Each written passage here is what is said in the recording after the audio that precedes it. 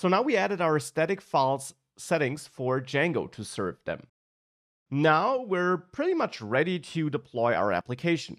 You should make sure though that you did make and run all your migrations.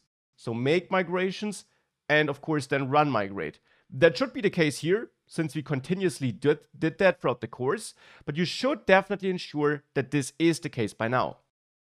Also, if you want to use the admin panel, create your super user with the create super user command.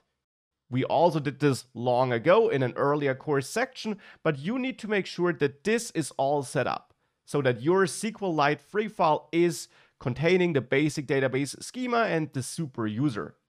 In our case, this SQLite free file even already includes a couple of blog posts, and that's of course fine as well. But you should at least make sure that your database is initialized with the base schema and the super user.